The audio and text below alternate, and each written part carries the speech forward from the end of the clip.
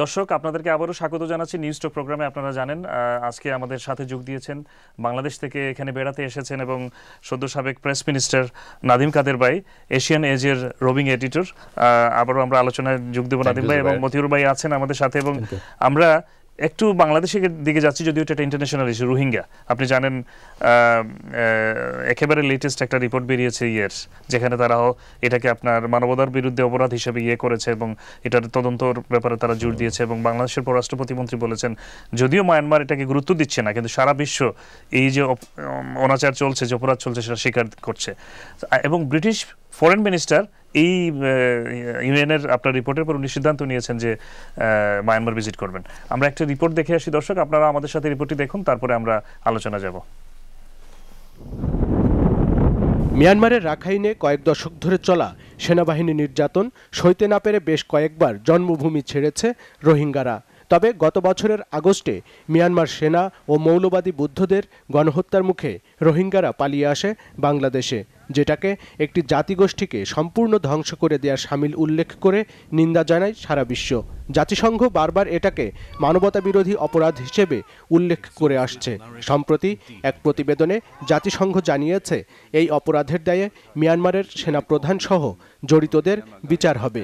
আর এ অভিযোগ প্রতিবারের মতো এবারও অস্বীকার করেছে মিয়ানমার। পররাষ্ট্র প্রতিমন্ত্রী শাহরিয়ার আলম বলছেন, মিয়ানমার অস্বীকার করলেও সারা বিশ্ব জানে রোহিঙ্গাদের ওপর নির্যাতনের ঘটনা।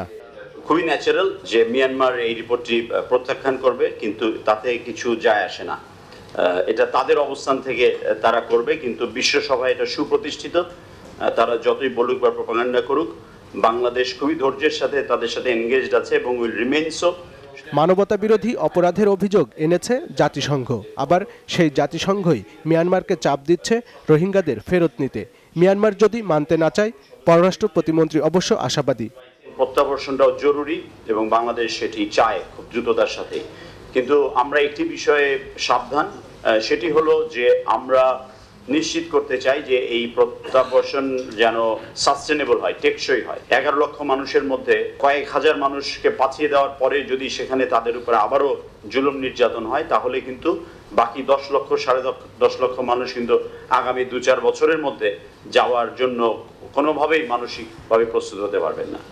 সংবাদ সম্মেলনে প্রতিমন্ত্রী জানান, বৃহস্পতিবার নেপালে যে বিমস্টেক সম্মেলন হতে যাচ্ছে, সেখানে মিয়ানমারের ডিফ্যাক্টো লিডার অং সান সুচি যোগ দিচ্ছেন না। রোহিঙ্গা ইস্যুটি এজেন্ডায় না থাকলেও বিচ্ছিন্নভাবে যে কেউ আলোচনা করতে পারেন। ওই সম্মেলনে প্রধানমন্ত্রী শেখ হাসিনা ভারতের প্রধানমন্ত্রী নরেন্দ্র মোদীর সাথে বৈঠক করতে পারেন।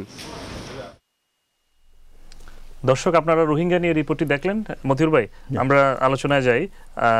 আপনি কিভাবে দেখছেন যে এই যে রিপোর্ট যেটি বেরিয়েছে ইউনাইটেড নেশনের, এটার কারণে তো চাপটা আরো বাড়লো, কিন্তু আসলে বাস্তবতা কি মনে করেন? না, আগের চাপ যেটা বলা হচ্ছে ডাইরেক্টলি, তো ইউএন বলতেছে এটা গণহত্যা। হ্যাঁ, গণহত্যা যেটা অফিসিয়ালি বলা হচ্ছে। এবং আমার মনে হয় গত কয়েকদিন আগে নিরাপত্তা পরিষদে এই জিনিসটা আলোচনা এবং এই ব্যাপারে সলিউশনের বিষয়ে আলোচনা করার চেষ্টা করা হয়েছিল। কিন্তু আমরা দেখবো ইন্টারন্যাশনাল পলিটিক্সে এখানে কিন্তু এরপরেও রাশিয়া এবং চীন এটা ভেটো মেরেছে অলরেডি। রাশিয়া এবং চীন তারা বলতেছে আমরা এটা নিয়ে আলোচনা মানে তারা হেল্প করবে, হেল্প করবে। তো এখানে বলে যাচ্ছে যে ফাইন্যান্সিয়াল কোনো কিছু হয়তো জড়িত আছে মায়ানমারের সাথে, আমার মনে হয় চীন এবং রাশিয়া, যার কারণে এত বড় গণহত্যাকে তারা মানে পাত্তাই দিচ্ছে না এবং সহযোগিতা করছে না। তো ওই দুইটা কান্ট্রি ছাড়া আমি বলবো যে ওয়ার্ল্ডের অন্যান্য কান্ট্রি, ইভেন দো ইউকে সহ ইউএসএ সহ সবাই বাংলাদেশকে সহযোগিতা করতেছে। এবং বলা হচ্ছে যে এই ইস্যু নিয়ে আসলে অং সান সুকির পদত্যাগ করা উচিত। এবং যেটা আরেকটা জিনিস এড করি, যেটা হলো এটা হিউম্যান রাইটসের প্রতিবেদন, কিন্তু তারা বলছিল যে এটা একপেশে। মায়ানমার বলতেছে যে এটা একপেশে প্রতিবেদন, যার কারণে একটা নিরপেক্ষ প্রতিবেদনের মাধ্যমে আজকে আমি দেখেছি একটা রিপোর্ট বের হয়েছে, যেটা তারাও বলছে যে এটা গণহত্যা, এটা সুস্পষ্ট গণহত্যা মায়ানমার যেটা ঘটিয়েছে। মোটামুটি ওয়ার্ল্ড স্বীকৃত অনেক প্রতিষ্ঠান থেকে কিন্তু বলা হচ্ছে, এবং পৃথিবীর অনেক বড় বড় দেশের বাংলাদেশে ভিজিট করেছেন প্রতিনিধিরা, মায়ানমারে করেছেন, কিন্তু কিছু হচ্ছে না। দুই হচ্ছে যে যেহেতু আপনি আছেন বাংলাদেশেও ডিপ্লোম্যাটিক্যালি কি ওইভাবে চাপ সৃষ্টি করতে পারছে, এটাও একটা প্রশ্ন দাঁড়ায়। আচ্ছা, আমি প্রথমে বলি যে কফি আনান যে রিপোর্টটা দিয়েছিল মিয়ানমারের উপরে ওই সময়, that was very well received by the world community. ওইটা ইমপ্লিমেন্টেড হইলে অনেক সমস্যার সমাধান হতো। সো যেটা মন্ত্রী শাহরিয়ার আলম বললেন যে একটা সাস্টেনেবল সিচুয়েশনে, সেটা অফকোর্স দেখতে হবে, কারণ পাঠিয়ে দিয়ে আবার ফেরত আসবে। So you have to create confirm যে এরা সেফ থাকবে। ওরাও বলেছে আমরা ফিরে যাব যখন আমরা সার্টেন হব। But it is not more, এটা হচ্ছে যে স্যাড জিনিস হচ্ছে যে চায়না এবং ইন্ডিয়া, যারা বাংলাদেশের অত্যন্ত ভালো বন্ধু, তারা এই বিষয়ে আমাদের সাথে ডিফারেন্স করেছে। So I think we need to work on that much more than possibly what we have done before. So আমরা যদি চায়না এবং ইন্ডিয়াকে এই ব্যাপারে আমাদের করতে পারি, ডেফিনেটলি। আর এই গণহত্যাটার সাথে আমার একটা স্পেশাল আছে যে এইটাকে যদি গণহত্যা বলা হয়, পৃথিবী স্বীকার করে, তাহলে বাংলাদেশে 1971 সালে পাকিস্তান আর্মি যে গণহত্যা করেছে সেটাও কিন্তু কুইক রেকগনিশন পাবে। So I think we must pursue আমাদের তখন বাংলাদেশেরটা হলো এবং এইভাবে দুনিয়ার যেখানেই হবে সেখানেই হয়ে গেছে, কিন্তু আমরা কিন্তু এখনো পৃথিবী আমাদের জেনোসাইড নিয়ে নানান কথা বলে। সো ইটস ভেরি ইম্পর্টেন্ট যে recognise this, not only for the sake of the Rohingyas but also for the humanity এবং আমাদের দেশের স্বার্থে, আমাদের দেশের স্বার্থে। আমাদের 1971 যুদ্ধের সময় যেটা হয়েছে সেটাকে একটা রেকগনাইজেশন আসবে। সো এই জিনিসটা ইজ ভেরি ইম্পর্টেন্ট। আর আপনি যেটা বলছিলেন যে কাজের ব্যাপারে আমাদের ডিপ্লোম্যাটিক প্রেসার, আমি যেটা বলছি যে এই স্বীকৃতি তো আছে। আমরা বাইরে থেকে যেটা দেখি ফরেন মিনিস্ট্রির অফিসিয়ালরা যে স্টেটমেন্টস দেন সেগুলো করি, but I think there is more scope to do more and I hope they will do it. আর এখন কিন্তু তার একটা জায়গায় পৌঁছেছে। তো আমার মনে হয় সেটাই আমি বললাম যে প্রথমে ইন্ডিয়া এবং চায়নাকে আমাদেরকে অ্যাপিল করতে হবে যে please join us, this is a humanitarian issue, this is don't put Jio politics into it, let's get together. Bangladesh has worked in many ways with China and India. So আমরা আসেন এটা তো আমাদের করি, and let's bring a solution to this huge Rohingya community that is stranded in Bangladesh. But Nadim ভাই, অনেক দিন তো চলে গেল, আপনি যেটা বলছেন যে 1 ইয়ার চলে গেল, কিন্তু এটা তো তারা তো প্রথম থেকে এটা ডিনাই করতেছে এবং আমাদের বিরুদ্ধে আছে। Myanmar is it is maybe Aung San Suu Kyi is there, but it is still a military rule. এবং সেখানে ওরা ভীষণ রক্ষণশীল ওদের ব্যাপার নিয়ে, they don't want to listen to the world. তারা বহুদিন আইসোলেটেড ছিল, আপনারা জানেন।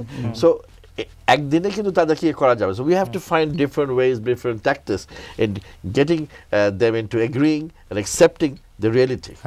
তো এই আলাপ চলে যেটা আমরা আনার চেষ্টা করছি, যদি চাপটা আরেকটু প্রকাশ্য হয়, ইয়েস হয়তো ইন্টারনালি অনেক কাজ চলছে, সবকিছু দেখা যাবে না, এমন দরকার নেই যে একটা যুদ্ধ বেঁধে গেছে, এটাও তো আমরা মানে কনসিয়াস লুক এটা চাচ্ছে না। কিন্তু একই সাথে আপনি যদি স্বীকৃতি দেয় ইউএন, স্বীকৃতি দেয় ইউকে, ওয়েস্টার্ন ওয়ার্ল্ড, বাংলাদেশও সবসময় সমান কথা বলছে, আর এইভাবে যে ঠেলে লোকজনকে আমাদের দেশে পাঠিয়ে দেওয়া হয়, তারপরে আবার ইন্ডিয়াতেও আপনি জানেন ঝামেলা তৈরি হয়েছে আপনার ইয়েতে, আসামে। সো আমাদের এটা হচ্ছে আমরা এটাতে পেরে না উঠতে পারা ইনডাইরেক্টলি আমাদের দুর্বলতার একটা তো প্রকাশ হচ্ছে।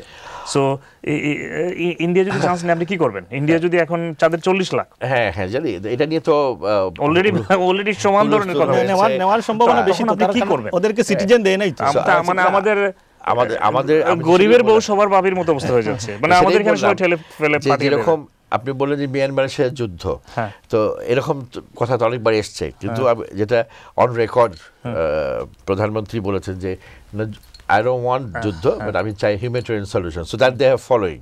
ঠিক আছে, ভালো কথা। বাট আসামের ব্যাপারটা সেই ফলো করতে গিয়ে শাহরিয়ার সাহেব বা সরকার যেটা বলছে, যদি কিছু পাঠিয়ে দেওয়ার যদি মেরে ফেলে, এটাও খারাপ মানবতার দিক দিয়ে। কিন্তু তাহলে কিভাবে চাপটা হবে এটা নিয়ে তো একটু, এটা তো ডিপ্লোম্যাট যারা তাদেরকে বের করতে হবে, বাংলাদেশে পলিসি মেকারস এন্ড ডিপ্লোম্যাটসদের বের করতে হবে। আমরা সাংবাদিক হিসাবে আমরা অনবরত যেটা লিখছি যে আমাদের we have to be more active in our pursuing our policies internationally. এটা আমি বারবারই বলেছি, এটা জন্য ক্রিটিসিজম করতে পারে যারা এই দিকটা দেখে, বাট ফ্যাক্ট ইজ আপনি এখন যেন প্রশ্ন করেন যে আসামে এটা হচ্ছে, মিয়ানমারে এটা হচ্ছে, ওয়াই ইটস গেটিং, আর আরেকটা জিনিস হচ্ছে ইনডাইরেক্ট ভিকটিমাইজ তো আমরা হচ্ছি, পৃথিবীর অন্য দেশ তো হচ্ছে না। আরেকটা জিনিস জুবাইর আমি বলি, একটু সময় লাগে ডিপ্লোমেসিতে, it doesn't happen like this. না, অফ কোর্স নট। যে ঘটিয়ে দেয় সে কিন্তু ঘটিয়ে দিল, Myanmar has done there job. So now it is our so we have to have patience. মানে খুব দ্রুত কিন্তু এই জিনিসগুলো হয় না, কারণ ইন্টারন্যাশনাল কমিউনিটি আমাদের এখন ইনভলভড। তাদের এইড দিচ্ছে, তাদের থাকার জায়গার ব্যবস্থা করছে, আমরা একটা আইল্যান্ড ডেভেলপ করা হচ্ছে তাদেরকে রাখার জন্য, হুইচ মিনস সময় লাগবে। আর আরেকটা যেটা হলো when you talk about Assam, আমি তো চাবো যে আমাদের মানে প্রতিবেশী, বড় প্রতিবেশী, তারা সবসময় they have been very good friends of Bangladesh, এবং তারা নিশ্চয়ই আমাদের উপর চাপিয়ে দেবে না, কারণ এরা কত আগে চলে গেছে। তো এরকম হয়তো খুঁজলে আমরাও বাংলাদেশে কাকে খুঁজে পাবো, তারপর আমরা খেলা দেখা শুরু হয়ে যাবে। এটা তো তাই না? তো আমি sure new Delhi will রি-লুক into this issue and come to a very good solution, যে ঠিক আছে আমরা বাংলাদেশের সাথে কোনো রকমই বৈরী করতে চাই। আপনি দেখেছেন যে আমাদের দেশ কিন্তু সরকার প্রধান বলেন, যেই বলেন, সবাই কিন্তু ভারতের সাথে একটা ভালো সম্পর্ক গড়ে উঠে যাচ্ছে। হ্যাঁ, আমরা তিস্তা চুক্তি নিয়ে কাজ করেই যাচ্ছে এখনো। So all that put together, এটা হচ্ছে যে আসামের যে নিউ পলিটিক্স, সেটাই কিন্তু দায় এটার জন্য। এটা সেন্ট্রাল গভর্নমেন্ট কিন্তু যে কোনো একটা কাঠি থেকে ঘোরাচ্ছে, এটা কিন্তু আমরা হ্যাঁ। সো নতুন পলিটিক্স যখন এসছে, নতুন লিডারশিপ এসছে, so they are playing with it. But একটা জিনিস আমি এড করবো, তার জনগণ, আপনি বললেন যে ডিপ্লোমেসিতে সময় দেওয়া লাগবে, কিন্তু আপনার খেয়াল আছে 1978-এও রোহিঙ্গারা অন্তত 2 লক্ষ 3 লক্ষ রোহিঙ্গা ঢুকেছিল, এবং সবসময় চলতেছে, কিন্তু ওদেরকে তো ফেরত নেওয়া হয় নাই। তাহলে আমরা বলবো আমাদের ডিপ্লোমেসিতে উইকনেস আছে। আপনি যেটা বলতেছেন 1 বছর তো চলে গেছে, ডিপ্লোমেসি করেন তারা 1 বছর চলে গেছে অলরেডি, আবার দেখবেন 1 বছর আর চলে যাবে, খুব তাড়াতাড়ি চলে যাবে। 91 এসেছিল কয়েক লক্ষ, আমি তো গিয়ে মানে ওখানে ওদের তো ফেরত নেওয়া হয় নাই। হ্যাঁ, না সবই যে থেকে গেছে তা না, part of large part went back, but কিছু তো থেকে গেছে, আর কিছু তো মিঙ্গল করে গেছে, এবং তাদের থেকে কিছু মিডল ইস্টে গেছে বাংলাদেশের পাসপোর্ট নিয়ে জুবায়ের, এবং তারা আমাদের ইউএইর মার্কেটটা খারাপ করেছিল, ক্রাইম করেছে, কিন্তু সব রোহিঙ্গারা, নট আমাদের বাংলাদেশের লোক না, কিন্তু যেহেতু বাংলাদেশের পাসপোর্ট, তখন তো বাংলাদেশের নাম, তারপরে তো রিসেন্টলি তারা আবার একটু বুঝতে পেরেছে, সেটা বোঝানো গেছে, সেটা হয়েছে। Thank you. আমরা এই আলোচনা শেষ করি এইভাবেই যে বাংলাদেশের সরকার প্রধান বলেন আর প্রধানমন্ত্রী বলেন, অনেক ক্ষেত্রে তার সাহসিকতাও দেখানোনি, অনেক কথাবার্তা মাঝে মাঝে হিলারি বলেন আর ডক্টর ইউনিস বলেন, উনি অনেক সাহসিকতা থাকে। এই ক্ষেত্রে অনেক জনগণ একটু আর একটু উচ্চকণ্ঠ চায়, যাতে বোঝা যায় যে সরকার একটু এটা মনে হচ্ছে। উনি কিন্তু আমি আপনার বলি মানবিক একটা ব্যাপার, আর এই যে প্রেসার ক্রিয়েট করা, আমরা দুইটা দিক মেইনটেইন করতে হবে এখানে। লিসেন, এই কথাটা কিছুদিন আগে আর একটা প্রেস কনফারেন্সে এসেছিল যে আর একটু প্রেসার, উনি প্রেসার ক্রিয়েট করবেন ওনার কথা থেকে, মানে কথার প্রেসার তো দরকার আছে। কথার প্রেসার উনি কি বলেছিলেন? উনি বলেছিলেন যে আই এক্সপেক্ট ইন্ডিয়া টু আমার যে ইস্যুগুলোকে রেসপন্ড করা, ইনক্লুডিং রোহিঙ্গা ইস্যু, এবং তারপরে যখন বলেছিলেন যে আমি যে কোঅপারেশনটা নিয়ে করেছি ইন্ডিয়ার সাথে, India will long remember me. তার মানে কি? উনি বলেছে আমার বন্ধুত্ব আমি তোমাদের অনেক দিয়েছি, এখন তোমরাও আমাদেরকে দিতে হবে, তো এর থেকে বড় আর কি বলবে? ঠিক আছে, ওগুলা ইমপ্লিমেন্ট হতে হবে। আমি কথা বলবো ঠিকই আছে, কিন্তু ওটা ইমপ্লিমেন্ট না হওয়া পর্যন্ত ওইটার কোনো ফ্রুটফুল নাই হচ্ছে না। এবং আমি বলবো, আপনি যেটা বলছেন যে ইন্ডিয়া এবং আমার মনে হয় চায়নার সাথে আমাদের খুব গুড সম্পর্ক, ইভেন দো রাশিয়ার সাথেও আমাদের সম্পর্ক আছে ভালো, এবং আপনার কথা কারেক্ট আছে যে ডিপ্লোমেসি কিন্তু উচ্চ লেভেলের ডিপ্লোমেসি হতে হবে, এবং ওটা ইমপ্লিমেন্ট হতে হবে। ইমপ্লিমেন্ট হলে আমরাও রেহাই পাবো এবং তাদেরকে ফেরত নেওয়া ইজি হবে। আমাদের সোজা কথা হচ্ছে যে এটা তো আমাদের কালচারাল, আমাদের সোসাইটিতে ইমপ্যাক্ট হচ্ছে। এইভাবে 10-12 লাখ দেখেন, 1971 সালে যখন যুদ্ধের পরে কত ইন্ডিয়ান সোলজার থেকে গেছিল, তাই না? কিন্তু তখনকার বঙ্গবন্ধুর নেতৃত্ব ছাড়াও যারা ডিপ্লোমেসি করেছে বিহাইন্ড দ্য সিন, তাদের একটা কোয়ালিটি। উনি কিন্তু ওনার সাথে বঙ্গবন্ধুর সাথে দেখা করে প্রথমেই বলছে যে লন্ডন থেকে গিয়ে উনি যখন প্রথমেই দেখা করে ইন্দিরা গান্ধীর সাথে, বললি তার হবে না। হ্যাঁ, কিন্তু সামহাও এই ডেভেলপটা এরকম হইছে। এটা হয়েছে কি চাও? বলছে আমি চাই যে আপনার লোকরা চলে যাবে, আমার জন্মদিনের আগে তারা যেন চলে যায়। তো এটা বাস্তবায়ন করতে হয়েছে। হ্যাঁ, তখন if you just look back, হ্যাঁ, যে আমাদের কি কোয়ালিটির এরা ছিলেন, কত হাই ডেলিভারি ছিল, we remember that with great respect to all those Bangladeshi diplomats. I hope the current diplomats will deliver also. I can only say this. Thank you. আমরা দর্শক আসুন বাংলাদেশেরই আরো একটি সংবাদ এবং আরেকটি সংবাদের অংশ বিশেষ দেখি, এবং সেটা ইলেকশন নিয়ে। প্রধানমন্ত্রী বলেছেন যে যথাসময়ে ইলেকশন হবে। অপোজিশনের একজন লিডার রিজভী সাহেব বলেছেন যে প্রধানমন্ত্রী শেখ হাসিনার অধীনে কোনো নির্বাচন হতে দেওয়া হবে না। আমরা প্রতিবেদন দুটি দেখি, তারপরে আমরা আলোচনা করব। স্টেকের যোগদান নিয়ে গণভবনের সংবাদ সম্মেলনের শুরুতে প্রধানমন্ত্রী শেখ হাসিনা সফরের বিস্তারিত তুলে ধরেন। বলেন, দ্বিপাক্ষিক আলোচনার সুযোগ না থাকলে রোহিঙ্গা ইস্যুতে দেশটির সাথে আলোচনা হয়েছে। এরপর নির্বাচন ইস্যুতে করা প্রশ্নের জবাবে প্রধানমন্ত্রী বলেন, এ নিয়ে বিএনপির সাথে আলোচনার কোনো সুযোগ নেই। খালেদা জিয়ার ছেলে মারা যাওয়ার পর যখন তার বাসায় যেতে গেলাম, আমার মুখের উপরে দরজা বন্ধ করে দিল, আমাকে ঢুকতে দিল না। সেদিন থেকে তো আমি সিদ্ধান্ত নিয়েছি, আর তো ওদের সঙ্গে আমি তো অন্তত বসবো না, আমার সঙ্গে কোনো আলোচনা হবে না, প্রশ্নই ওঠে না। এটা আপনারা যে যতই বলেন, ক্ষমতায় থাকি না থেকে আমার কিচ্ছু আসে যায় না, কিন্তু আমার একটা আত্মসম্মান বোধ আছে, এটা মনে রেখে দিয়ে। অপমানের একটা সীমা আছে। যারা দিনের পর দিন আমাদের বাড়িতে এসে পড়ে থাকতো, তার বুকের উপর দরজা বন্ধ করে দেওয়ার মতো একটা সাহস রাখে। আমি তখন তো অ্যারেস্ট করি নাই, কিচ্ছু বলিনি। যখন মানুষ আগুন দিয়ে পুড়িয়ে পুড়িয়ে মারলো, তখনই আমার অ্যারেস্ট করা উচিত ছিল। ইভিএম ব্যবহার নিয়ে করা প্রশ্নেও নিজের মত দেন প্রধানমন্ত্রী। ইভিএমটা নিয়ে আসার জন্য আমি কিন্তু সবসময় এটার পক্ষেই ছিলাম, এবং আমি এখনও পক্ষে আছি। তবে হ্যাঁ, এটা ঠিক তাড়াহুড়ো করে এটাকে চাপিয়ে দেওয়া যাবে না, কারণ এটা একটা প্র্যাকটিসের ব্যাপার, আর এটা আমাদের পরীক্ষামূলক করে দেখতে হবে। এবং কিছু কিছু জায়গায় যে এই যে সিটি কর্পোরেশন ইলেকশন আপনারা দেখছেন যে বেশ কয়েকটা জায়গায় ইভিএমে ইলেকশনটা হলো। সবচেয়ে সুবিধা হলো যে মানুষটা যাচ্ছে সে একটা টিপ দিয়ে ভোটটা দিয়ে আসার সাথে রেজাল্টটা পেয়ে যাচ্ছে। নির্বাচন হবেই জোর দিয়ে তিনি বলেন, তা বানচালের কোনো সুযোগ নেই। খুব নামি দামি অনেক ভয়েস, অনেক আওয়াজ, অনেক বড় বড়, তাদের আওয়াজটা একটু বেশি শোনা যায় বেশি। তো বাংলাদেশে আবার একটা কথা আছে না, যে ফাঁকা হাঁড়িটা বাজে বেশি, তো এটাই হলো বাস্তবতা। তো যাক, তবু আমি চাই যে রাজনৈতিক জোট হোক, নির্বাচনে সবাই আসুক, কন্টেস্ট করুক। আর একটা কথা হচ্ছে যে ইলেকশন ইনশাল্লাহ হবে। ইলেকশন কেউ ঠেকাতে পারবে না, কারণ জনগণ যদি সাথে থাকে এই ইলেকশন কেউ বানচাল করতে পারবে না, এটা হলো বাস্তব। কামাল হোসেনের নেতৃত্বে যুক্ত ফ্রন্টের জোট প্রসঙ্গ নিয়েও মন্তব্য করেন প্রধানমন্ত্রী। আচ্ছা, অন্ততপক্ষে একটা ভালো জোট হোক, আমরা নির্বাচনটা কন্টেস্ট করি।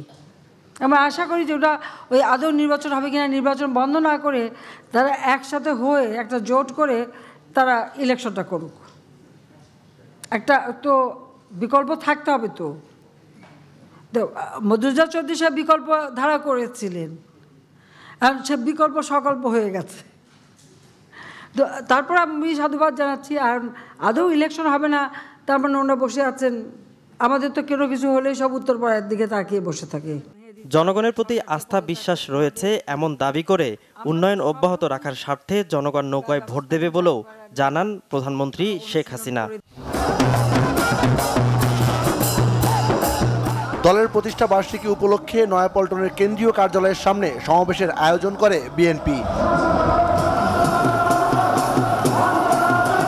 বেলা 2টায় আনুষ্ঠানিকভাবে শুরু হলেও আগ থেকেই নয়াপল্টনের দিকে ঢল নামে নেতাকর্মীদের। সময় যতই গড়াতে থাকে ততই বাড়ে মানুষের ভিড়। রাজধানীর বিভিন্ন পাড়া মহল্লা থেকে আসা নেতাকর্মীদের গণ্ডি ছড়িয়ে পড়ে আশপাশের সড়কেও।